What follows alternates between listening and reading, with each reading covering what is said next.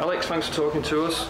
Was that exactly what you were looking for from that test? Yeah, it was. It's everything that we needed, and it's why we selected the fixture. We came up against what will be a really good League One club who moved the ball really effectively in a system that we're going to encounter a lot this season, the 3-5-2, so it was picked for that reason.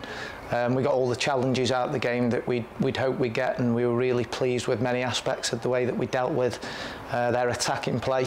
Could have done a lot better with the ball, but we're very confident that will come with time and work out on the training pitch. So many of the things we were looking for we got, and that's why we feel it's been a really beneficial game. What were the most pleasing aspects for you then in that one? Just the real shape and desire to stop the ball going into our net. We obviously had a lot of pressure to withstand, and certainly territory-wise, not chance-wise, in that first 25 minutes. And we kept our shape really well and limited them to getting around us rather than through us, which was pleasing. And we showed lots of desire, as I say, to defend our goal and defend our box. And you're going to have spells in games throughout every game of the season, some more than most, where you're going to have to do those things. Because it then gives you a platform to go on and win the game at the other end of the pitch. So that was the most pleasing aspect. As I say, we need to do much better with the ball, particularly in the first half. As the game opened up in the second half, we started to show much more life in and around that final third and had opportunities to score if we were a bit more clinical and chose the right option. But yeah, those were the key things really.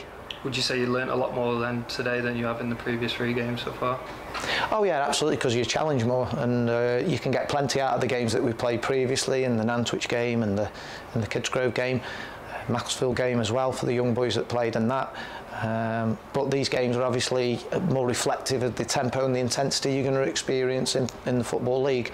So those games give you opportunities to practice your patterns with the ball.